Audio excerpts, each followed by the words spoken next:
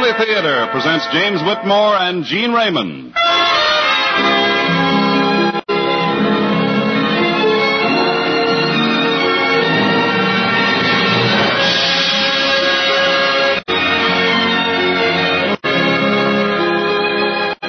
Hollywood, the Mutual Network, in cooperation with Family Theater, presents James Whitmore in Mademoiselle from Saint Antoine. And now to introduce the drama, here is your host, Gene Raymond.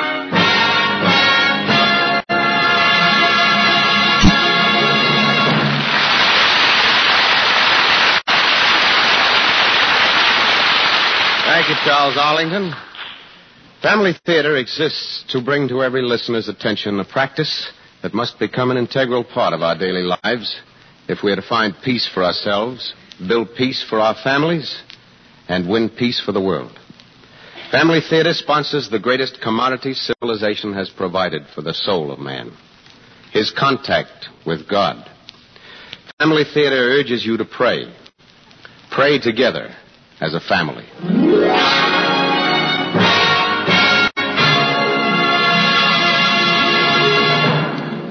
Tonight, Family Theater takes great pleasure in presenting Mademoiselle from Saint Antoine, starring James Whitmore as Blake.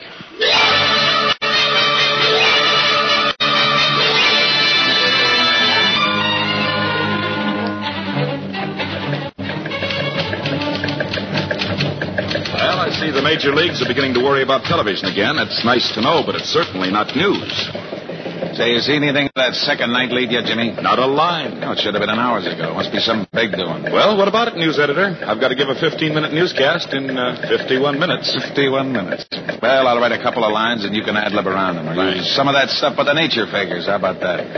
Here's a good one, incidentally. Dateline Hollywood. Marjorie Dubois reported to be feeling much better today as she recovers from a strained back, which was sustained yesterday at Point Morro, California. The beautiful actress who was currently appearing... Blah, blah, same old stuff. Don't tell me. The scene called for her to hang from a cliff and some rock gave way. She was saved in the last minute by an aging Indian or a quick-thinking cameraman. No, as a matter of fact, it was wild horses, and she was saved by a lighting technician. Bunk. Sure, it's bunk, but it's exciting, and that's what the public wants. What's this you got in your typewriter now? That what the people want? I hope so. Great, I'll use it. Over my dead body, you put this on the air, and I won't be able to get a copyright. This, my boy, is the story of my life. Mademoiselle from Saint Antoine. The story of your life, huh? Well, the most interesting part of it, anyhow. It's around an incident in the last war. Why'd you wait this long to write it?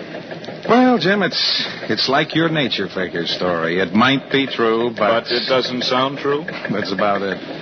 That's why I'm writing it as fiction. Well, come on, let's hear it. What about your newscast? I'll use the same copy I used on the last one. Change a few adjectives. No, don't get caught at it. What about your story? Oh, yeah. You want me to read it to you? Oh, whatever you like. All right, brother, I'll tell it to you. I might think of something I forgot to put in. It'll help me a little with the revision. Go ahead. Well, to begin with, I was a sergeant with a machine gun crew, and one day 4 of us got lost. Hopelessly, miserably, and very unmilitarily lost in a fog-shrouded battlefield in France. Before that fog came in, we'd been advancing through the hedgerows, and going on that particular day had been pretty easy because the enemy had pulled back to new positions. But with that fog, everything changed. Suddenly, we ran out of hedgerows and into a forest. And, brother, what a forest that was.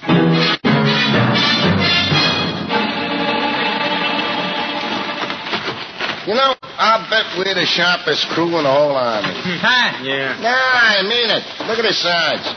He's been carrying that heavy tripod for 3 hours. He don't look a bit tired.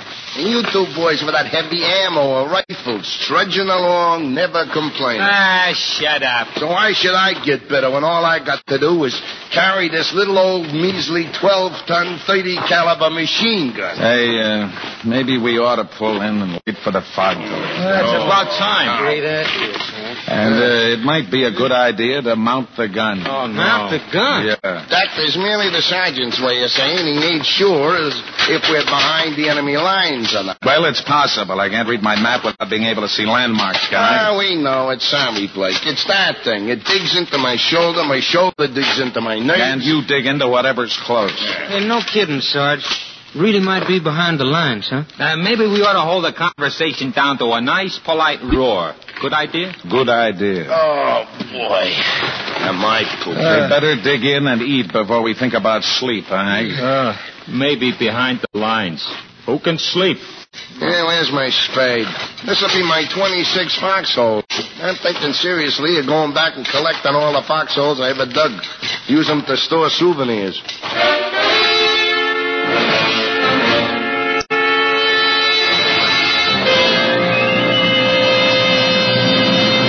What are you doing? I tell you, there's somebody out there. I heard him. Relax, will you, Benny? Yeah, suppose there was somebody out there. The four of us ain't no army, you know. Don't go asking for no trouble. What are we supposed to do? Sit around waiting for them to start taking pot shots at us? In this fog, they can't see us any better than we can see them.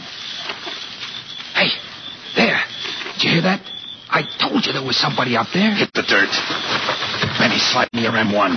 Here, take it. Tell them to come out. Yeah, tell them there's a million of us. All right, quiet, you guys. That might be a bunch of GIs, you know. Yeah, government issue.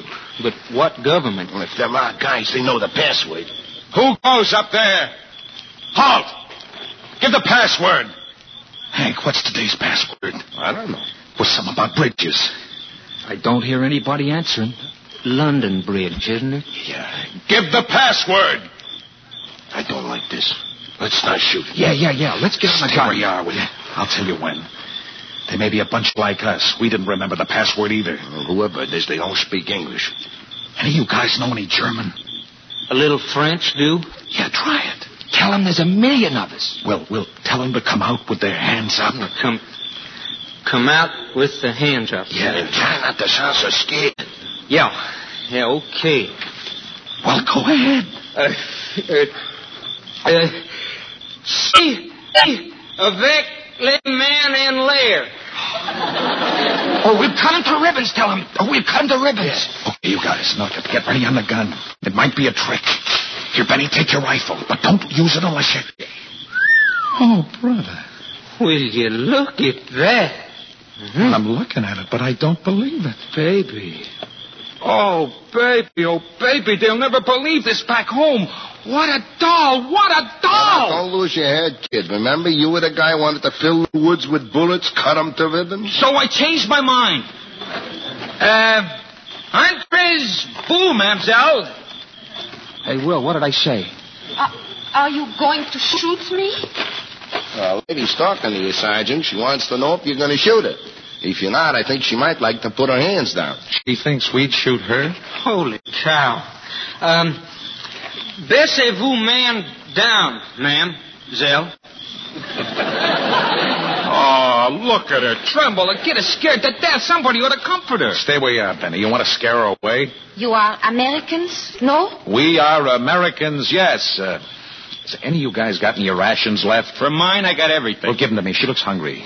Here, miss, want some food? My name is Janine. Thank you. I thought you were the Bosch. Why have you taken so long to get here? Oh, this is very good. K rations? She thinks it's good. She must be hungry. Say, Will, toss me that canteen. Yeah. You want some water, Miss Janine? Water? Yeah, water. Water. Thank you. And for after dinner, I got a cigarette for you. Oh, you are all so kind. Yeah, won't you sit down? Here, let me spread this coat for you. Oh, but it will get so dirty. Oh, it's all right. It's a sergeant's coat. Oh, Yeah, it's all right. you must be very brave, so far behind the lines. What did she say? I couldn't make that one out. She said we must be very brave to be so far behind the lines. Behind the line. Oh, yeah. Very brave. I think I'm going to faint. Say, Janine, how far behind the lines are we? That is a very good question. You don't know? That is very funny. Yeah. So what's so funny? Search me. I thought you were brave, but you are not brave. You are lost. Well, it's possible to be both. Getting back to the question, just how far ahead of the rest of the army are we? Oh, 10, maybe 12 kilometers. Not much more. What's a kilometer? It's about 1,000 meters, Stoop. Holy mackerel. So how much is a meter? About 1.5 feet, maybe? 12,000 foot and a half. Look, we got to get back. Miss Janine, could you tell us how to get back to the lines? Oh, monsieur, it would be very dangerous for you to try to do it tonight. Better you wait until morning. The American army will come up to meet you. They are advancing, no? They are advancing, yes. Bon. Then tonight you spend in my father's house. Hey, did you hear that? Sleep in a house. No. I don't think that would be such a... Come on, Sarge. Gee, 12,000 foots and a half. Be safer than being caught outside by some German patrol. Patrol? We're far enough behind the lines to be caught by the Jerry replacements going up to the front. He's right, Monsieur Sarge. Yeah, come on, Sarge. All right, pick up your gear. Lead the way, lady.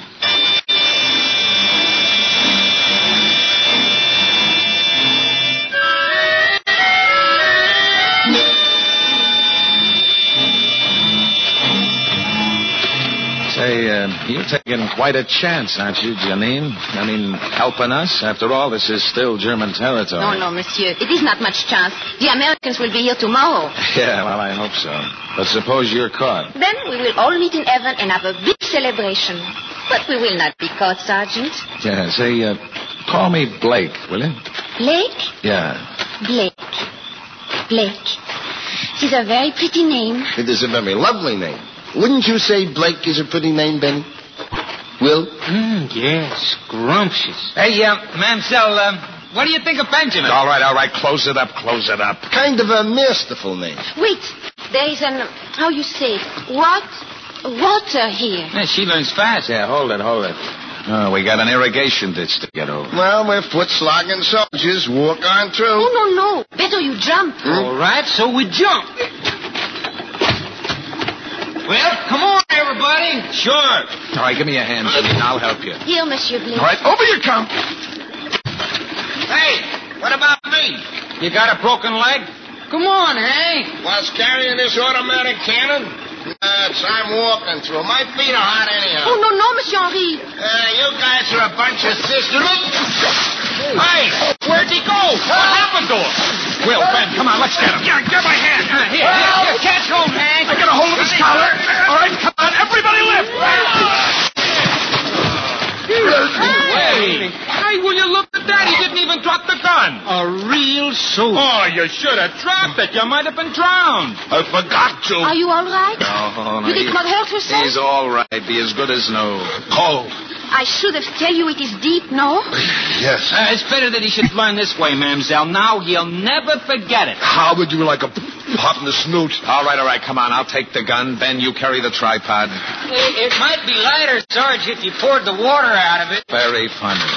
It is not far to my father's house now. Just over the hill, near the town. He has been waiting for the Americans for a long time. Let's go. I'm going to be tickled to death to see him in a fireplace.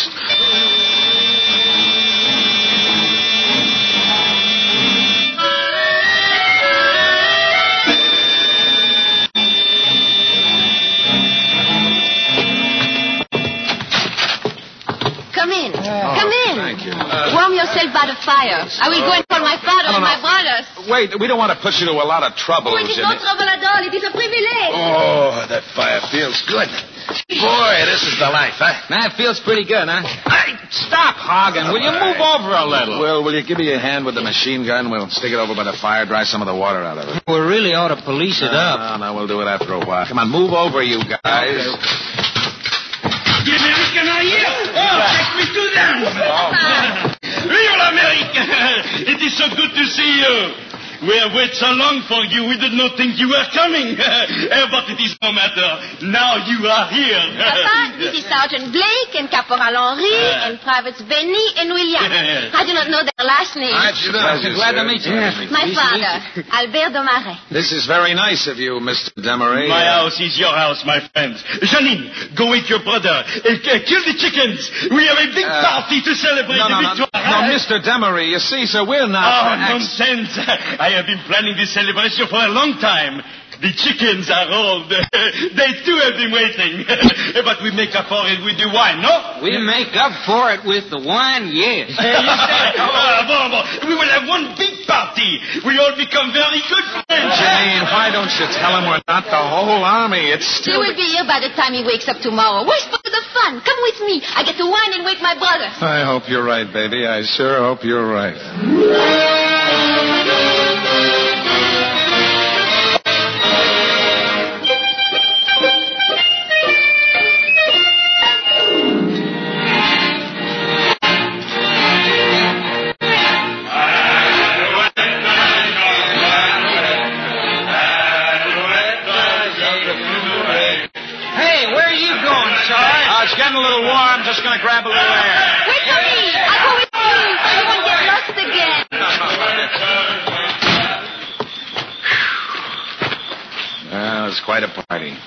I like parties like that. Everybody having a good, clean time, singing songs. It is much fun. Everybody enjoying everybody else. Yvonne and Lucille were very good, yes? Yvonne, Lucille. The chickens. Oh, yeah, very good. Is that what you call them, Yvonne, Lucille? Mm-hmm. Papa had two great worries about them. He was afraid, first, that they might die from old age before the Americans came. Second? And second, he was afraid you Americans might come on Friday. You laugh easily. That is a good thing. Oh, look. Where? It seems so strange to see lights on in Saint Antoine. It is our town, and it has been so dark for so long. Yeah. Hey, there seems to be a lot of activity down there, doesn't it? Yes, I don't know what it could be unless... That's it. The Germans are moving out. They must be pulling back all along the line. They are. Oh, Blake, they are leaving. Vive l'Amérique. I'm so happy. I think I could kiss the first American soldier. I think I almost joined the Navy. Oh, but Blake, I know you for only such a short time. So short a time, why? I don't think you're so happy. I don't think you're happy at all. Oh, but I am. You are not. I am too happy. Well, you don't show it. All right. There. You see? Well, not too well. You better explain it again. Blake, I think we go home. Yes? All right, but, I don't think I've ever been so glad just to be an American.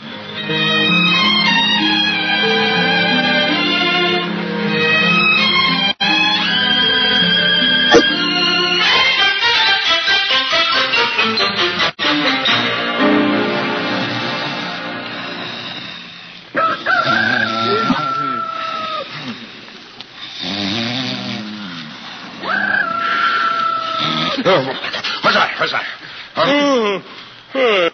So what's to get excited? A rooster? You know, a he chicken. Holy cow, it's daylight already. Hey, we gotta get that gun policed up and get back to the lines. Want to wake up the whole house? Oh, sorry, I was just going to say the big weeping ought to be good and dry by now. Hey, Benny, come on, you grab the barrel, I'll get it out the other end, and we'll pull it away from the fire. Okay. Yes, sir, but there ain't a bit of moisture left in that thing. Come on. Kind of hot, huh, fellas? Boy, that was the stupidest thing I ever saw. Were you and him? How would you like a poke in the nose, big boy? I'd like it fine. Okay. No, Janine, no. Well, nothing's wrong, Miss Emery. I'm sorry, Hank. Okay, kid, you got a handkerchief? Yeah. Gee, you're bleeding. Yeah. Well, Henri? It's nothing. It's only a scratch. I'll wet it at the pump. Blake, what have you done to your poor hands? Oh, Ben and I tried to pick up the machine gun. It was a little hot, that's all. Gee, let me see, Sarge. Golly, that looks like a bad burn. Let me get my aid kit. Anybody remember me? I'm the guy with a cut lip.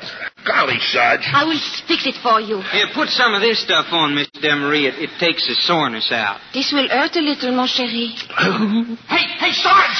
Sarge, they're coming in. I can see them off in the woods. Tanks and everything. I tell you, they're coming in. Who's coming in? What are you talking about? The whole blooming line. Us. We. The United States Army. Oh. Yeah. You see? I tell you. Listen, honey, you got any old rags, grease? Old rags? Yeah, we got to clean up our machine gun. Well, they're liable to kick us right out of the Army, or what's worse, promote us. Oh, no. Getting lost is bad enough, but getting caught with a rusty suit...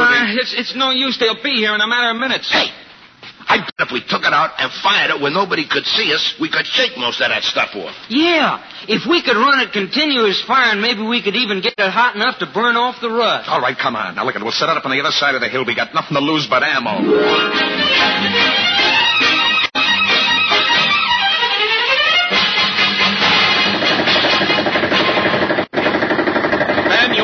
For a while. Gee, could I? Hey, wait a minute, stop, huh? This is very exciting. Look over there on that road. See through the trees? The road leading us out of San Antonio? Where? I don't see anything. The bush. There is still some left. Doesn't that look like a good target? I'll bet you that's the last enemy caravan to pull out. Shall I pour it on them? Oh, no, please. Wait till they have left the village. Won't have long to wait. There they go. Long range. Now, Sarge, now? Are they far enough? I'll get Janine. I think so. Remember, Benny, aim high to compensate for the distance. I got you. Okay, Benny, pour it on. Keep it up. We got 2 more cans. You got one. Just stop one of the trucks. I did? I really did already? Come on, about. Keep it up, boy. Now try for that command car. Yes, sir. Aim higher, Ben, higher. Hey, look, he's going all over the road. You stop him. Now the truck. There's no stopping me now. What happened? I don't know. Just stopped working. Maybe it jammed. Open a breach. Let's take a look. Yeah, Now looks kind of foopy, don't it? Yeah. Of all the blasted rotten luck, it's frozen solid. What's wrong with it? Oh, brother. Come on. Give me a hand Okay, here. Uh-oh, Sergeant. Well? I think we got company. Yeah, What? Jeep. With 3 stars on it. Oh. What is it, Blake? We're caught. It's a general. Who's in charge here? I am, sir. Sergeant Blake Legler, sir. Aren't you a little ahead of the rest, Sergeant? Yes, sir. What's the matter with your hands? Oh, it's nothing, sir. Don't tell me it's nothing when I can see it's something. What's the matter with your hands, Sergeant? I burned them, sir. On the weapon? Lieutenant, inspect that weapon. Yes, sir. And you, Corporal. What happened to your lip? Well, it's like this, Your Honor. I mean, General, sir. Hand-to-hand combat, eh? Well, yes, sir, you might say so, sir. They are very brave and good men, Monsieur le Général. I'm sure they are, young lady. How long have you been here, Sergeant? Since last night, sir. The weapon is completely burned out, sir. I'd say from the look of it, it's seen almost continuous action. We expected heavy fighting here at Saint Antoine. Do you happen to know why we didn't get it, Sergeant? Yes, sir. The enemy's pulled out, sir. You got here last night? Yes, sir. And when did the enemy start their withdrawal? Well, last night, sir. But you see, this had nothing to... Remarkable. Huh? One machine gun crew. Sergeant Blake. They are very brave men, Monsieur le Général. Indeed they are, young lady. Lieutenant, drive these men back to the aid station immediately. Yes, sir. But how about you, sir? I'll walk back. Oh, no. I'm going to get a first-hand account of this action from this young lady. It will be a pleasure, Monsieur le Général. Come along, men. Give you a hand inside? Just a minute, Hank. I mean, Corporal. Say, sir, may I have a word with the young lady before... Of course, Sergeant. I understand these things. Yeah. Say, look, honey, I just want... Yes, Blake? Well, look, I mean, look, we've known each other a pretty short time. I know that, but, well... come here. Is that what you wanted to say? Yeah, only louder. Coming, Sergeant? Oh, shut up, Lieutenant. Yes, sir. And about the general, honey, I don't I want... will only tell him the truth. That's all I can do. The truth? Well, okay, I'll be back, honey, even if it takes me 10 years at hard labor.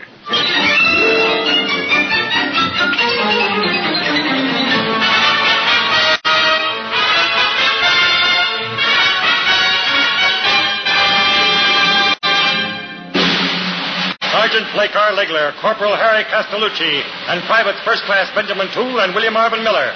And for services above and beyond the call of duty for extreme valor in battle, and for selfless actions they...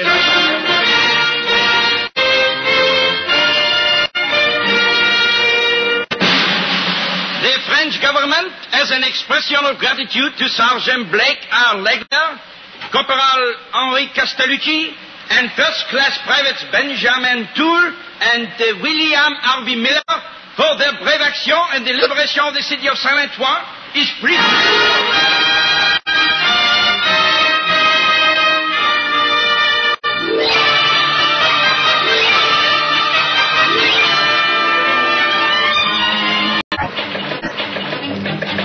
Of course, we all kept telling him we didn't deserve all the honor and the medals, but all we'd hear was nonsense. You boys are just being modest.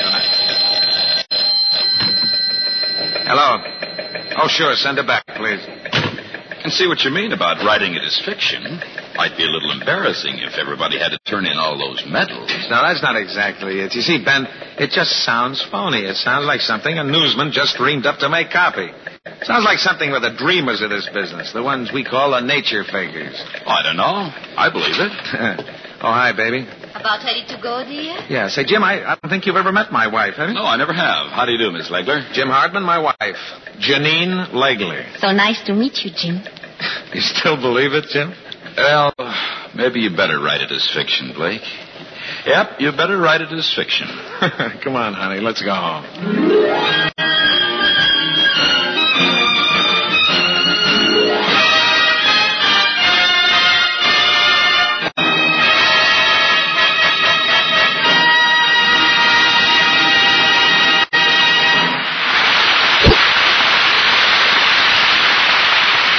is Gene Raymond again. The chances are you begin the day by reading the morning paper. And much as you reach for the news, if you're like nearly everyone else, you often wish you hadn't heard the latest. Science is expanding the universe of physical knowledge to terrifying proportions. At 4 or 5 global points, war can and may explode momentarily. Tragic, bewildered thousands are displaced from their homes. Prices appear to be rising to astronomical zones. The polio season will be over, and the pneumonia season will take its place. And there's the chart. The chart telling you what to do if an atom bomb makes your city a target. Are you safe and sound any place at all? Most of us keep reading and wondering and worrying. If you're past 50, you're nostalgic for the old days of peace, plenty, and certainty, but you may even wonder if such a time actually did exist. If you're young and healthy, you may see the panorama of your far horizon blurred by near hazards. How does a thoughtful person keep his poise? By escapist distractions from too much thinking? Perhaps. By building a philosophy? Perhaps. Only one thing is certain, as has been proved by those who understand, or who are beginning to understand, the providence of God. They know that it must be God's will that they live in the exact age into which they're born. While we were given life without asking for it, we'll be given the courage to meet life only by asking for it. Just as it's weak to evade reality, it's strong to meet it head on. And God must truly love those who meet it squarely. It's the poise to understand that every age has its own hazards. That what you might have died of in an earlier age, you are now saved from by a new medicine born of normal research to meet the emergency of war. There is an equalization. The poised know that. And they know the seed of poise is true and stalwart faith. Faith that humbly unites in prayer with God. This faith and the prayer keeps families together, keeps the nation safe. For the nation is safe when its families are rugged and solid. Remember, the family that prays together stays together. More things are wrought by prayer than this world dreams of.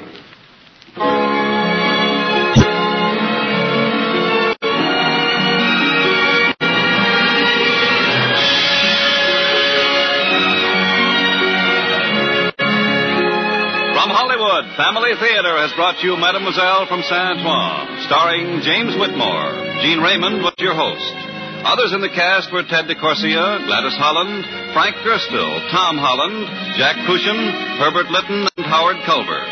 The script was written by Robert U. O'Sullivan, with music composed and conducted by Harry Zimmerman, and was directed for Family Theater by Joseph F. Mansfield. This series of Family Theater broadcasts is made possible by the thousands of you who feel the need for this type of program, by the Mutual Network, which responds to this need, and by the hundreds of stars of stage, screen, and radio who give so unselfishly of their time and talent to appear on our Family Theater stage. To them and to you, our humble thanks. This is Charles Arlington expressing the wish of Family Theater that the blessings of God may be upon you and your home, and inviting you to join us next week at the same time when Family Theater will present Gene Lockhart and Scotty Beckett in The Funny Man. Join us, won't you?